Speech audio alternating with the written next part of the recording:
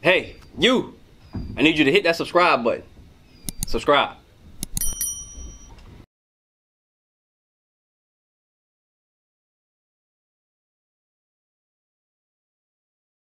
Come, sister. We're your brothers. We're your brothers. All right? You already got the head cover on. I don't know if you knew it, but that means you're ready to be taught. All praise to the Most High. So what we're talking about right now, sister, is what's pertinent to our people, which is the end of the world. One brother walked by. We said the officer asked him, where the officer at? I need him to come back up here too. Yosef, when you find him. The brother was asking, it was a young man walking past, and he said, what's going on? Do you know what's going on in the world today? And he said, no, do you know what's going on in Israel today? He said, nah. You know what I mean? That's because we don't understand the Bible. All right? If the brother understood the Bible, which is his heritage, which is his book, which is his prophecy, which is his story, meaning the black man's story. All right? It ain't a color thing. It is a race thing. Just like your photo book in your house is a race thing. You understand? We taught to look at that as taboo because it's been made taboo. A lot of race atrocities have happened to our people, so that's a stigma to us hearing that. But this Bible has a chosen people, right or wrong. That's Israel, right? But we not taught that people is us, the black race. We not taught. Go to Deuteronomy 28 and give me 60. We're gonna start with 68. We not taught that is in the Bible. So we don't have any connection to this book. We think this book is universal and it applies to everybody. We don't look at it like we look at our photo albums at home, right? If a stranger come across, say a Chinese man fly over here from China, and he walk up in your house and he take your photo album and he put his picture in there. He don't even put his, he put his picture in there, and now he teaching your kids and his kids, yeah, this is your auntie so-and-so, and this is your, that's crazy, right? Like, what is wrong with you? Who would do that? But that's what's happened to our Bible. That's what's happened to our photo album, our heritage, our history book. That's what's happened. A lot of other people have gotten their hands on it, and they've perpetrated and purposed themselves in it. So now we're all confused. Because at one point, you will be put to death for reading. Right. And while that was happening, while that law was instituted for just you and your people, just you and your people, other things were being taught, such as this Bible belongs to everybody. Everybody's included in this. Now we're confused. Now we have our certain rights back to where we can read, or certain liberties where we can read and we can do things like that. Now we all confused on the other side of that thing now. You see that? That's what's happened. That's right. Perpetration has happened to our people, right? Watch this. This is in the Holy Bible, sister. Deuteronomy chapter 28 verse 68. Come on. And the Lord shall bring thee into Egypt again with ships. Uh-oh. So now he said the Lord is going to bring the Israelites back into Egypt. Who came out of Egypt? It was the Israel. Who did Moses bring out of Egypt? The Israelites, right? So he said he's going to send you back into Egypt. That word Egypt, give me Exodus. That word Egypt is an old old Greek word, which means bondage, right? Which means suffering, which means slavery. And the Bible tells you that. Watch this. Exodus chapter 20 verse 2. I am the Lord thy God, which have brought thee out of the land of Egypt, out of the house of bondage. Right. So now go back to Deuteronomy 28. Now we're on the outside of ancient Egypt, right? Which in that time it wasn't called Egypt. In that time it was called the Mizraim. So the Bible is literally telling you the house of bondage, slavery. I brought you out of slavery. Right. I brought you out of suffering. I brought you out of bondage, right? Read it again, verse 68. Deuteronomy chapter 28 verse 68. Come on. And the Lord shall bring thee into Egypt again. Now it says the Lord is going to bring you into bondage or slavery again, but this time, come on, with ships. This time with slave ships. Right. Watch this. It's going up because maybe I'm making that up. Maybe I'm just imposing my opinions in there. Read on. By the way whereof I spake unto thee. Where we were told that originally over in that other land, just coming out of Egypt. Come on. Thou shalt sit no more again. You ain't going to see your homeland no more again. You're not going to see. So let's not be confused as to though he's talking about ancient Egypt. That's not what he's talking about. He said we're not going to see that no more again. Not only that, do we need a ship to get there? No. Do we need a ship to leave? No. So he said, this time when I send you into slavery, I'm going to send you on ships. Read on. And there, when you get off of those ships, wherever those ships may dock, come on, ye shall be sold unto your enemies. When you get off those slave ships, you will be sold unto your enemies. There you have it. Cargo slave ships is what we came all over, when we were sold into slavery all over the world. You see these are, we didn't make these. These are actual photos. These are actual accounts. This is what the so-called white man, or the one who put us in chains, has cataloged for himself as history. That's right. This is his history. He did this. This is not our opinions. And it's in the Bible, and this is what we are not taught. This book ain't talking to nobody else. That's right. Nobody else went through that. Right. Nobody else. Give me verse 15. Watch this. Now, this is why we went into slavery. It wasn't just because God hated us or he mad at us. Watch this. Deuteronomy chapter 28, verse 15. Come on. But it shall come to pass, if thou wilt not hearken unto the voice of the Lord thy God. If we don't listen to the voice of the Lord our God, read. To observe to do all his commandments. Because sometimes the Lord, he's loud. Yeah. Sometimes he's booms, right. But he says if we don't listen to do his commandments, so he didn't leave us open to guess or figure out what he meant. He told us plainly, do my commandments. If you don't do my commandments, come on. And his statutes. And his statutes, which means the breakdown or the understanding of the commandments. A lot of times we say homosexuality is okay if you got a good heart. That's not what his commandments say. That's not the statute of the commandment that said that's an abomination. So he didn't leave us open to guess our own understanding of his commandments. He said it and he meant what he said, and he has a meaning for what he said. Just like when you say so, you mean it. Ain't for somebody else to turn it around, make it something else, and then call it okay. Right. You meant what you say. You mean what you say. Same as our Father. Watch this. Which I command thee. Which Moses was told by God to command the Israelites. Come on. This day, that all these curses. All these what? All these curses shall come upon thee and overtake thee. And overtake us. All these curses. Now, I read you one curse.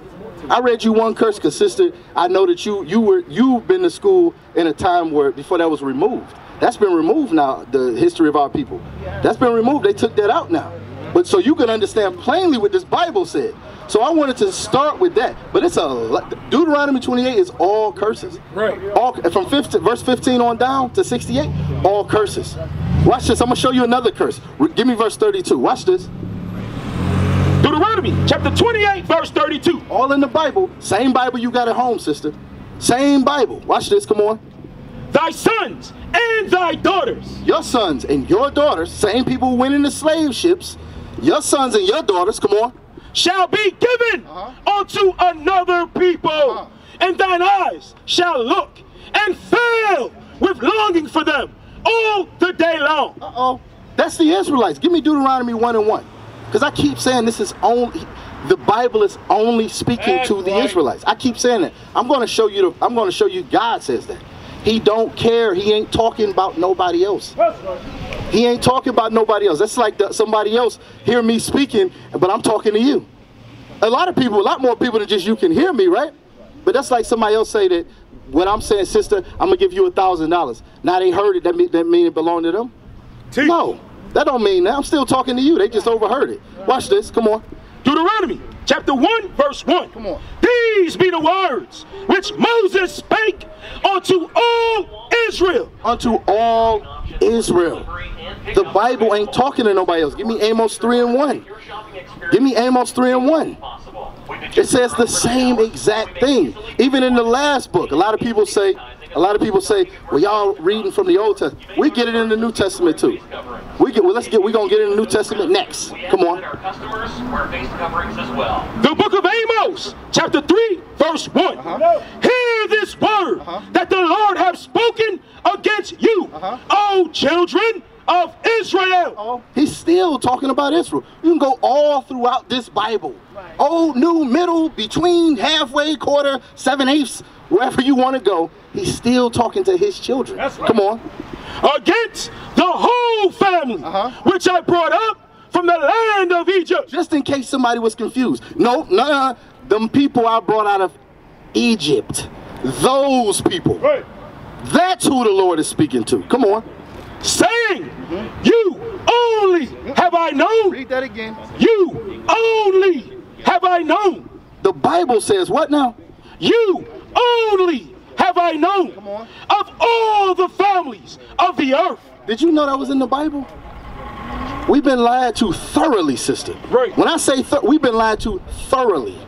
That's why Christianity has existed since we got off those boats, and ain't nothing changed for us.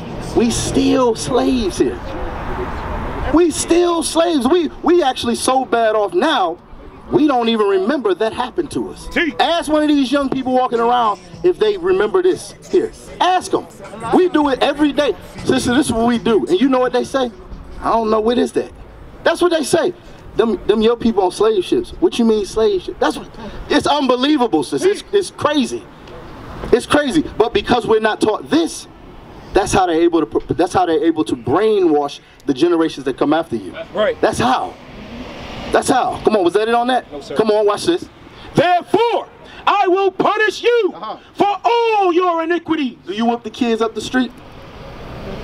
But you whip your kids if they get out of line? That's right.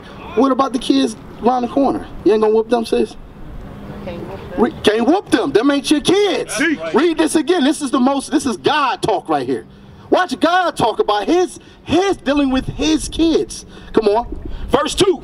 You only have I known of all the families of the earth. That word known means raised, means taught, means cried for, means was angry with, means taught to do better. That's what that means. Known.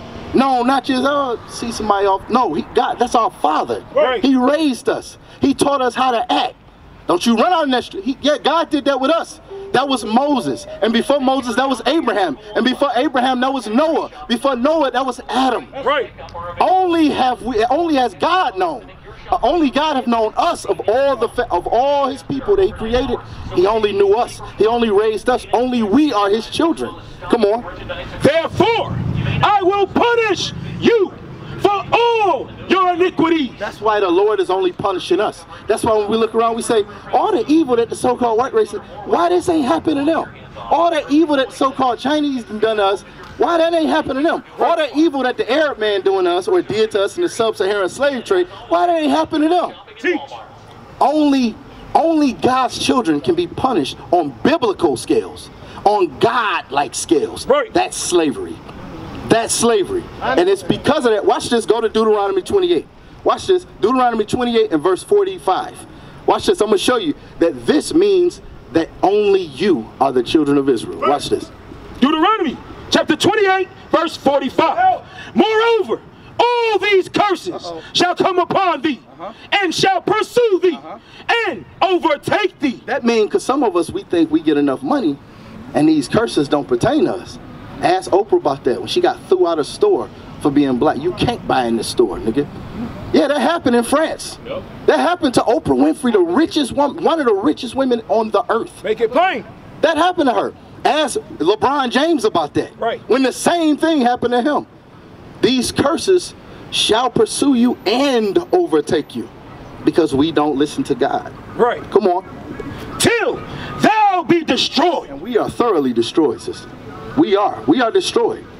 If we God's children, how do we resemble that today at all? Right. At all. How? On what level? Right? Watch this. Because thou hearkenest not unto the voice of the Lord thy God. Because we don't listen is why we're destroyed. Come on. To keep his commandments and his statutes. And just a side note, all throughout this Bible, no matter where you go, old, new, you will not find religion. You will find commandments. That's right. You will find commandments. You will find statutes and judgments. Not Christianity, not Islam, not Buddha, not Catholic, not Baptist, not all these. You don't find these things. Right. You don't see that God gave us laws, statutes, and commandments. Come on. To keep his commandments and his statutes, which he commanded thee. Verse 46. And the curses, come on, shall be upon thee for a sign. The curses shall be upon our people, the Israelites, for a sign. So even though you were put to death if you were caught trying to learn to read a word, even though you so far from your original heritage, you so far from your original language, you so far from your original understanding, right? Even though God has left you a sign, he has left you a sign, and it's in your book and your history also. We used to scream black power while heroin was pushed, but at the end of the day, nothing's in vain. IUIC has been given a vision. The tents of Judah has risen. Many has attempted the mission, minor murmuring, omitting, and missing the mark. Just reading that he had the flame of fire in his eyes gave us the spark. We on Paul's mission. We out on the road, purple and gold, from Mexico, Cuba, Haiti, Ghana, Sierra Leone. 144,000 boots banging, concrete crackling. These are how men repented at heart. The scriptures is proof. IUIC, we deliver the truth.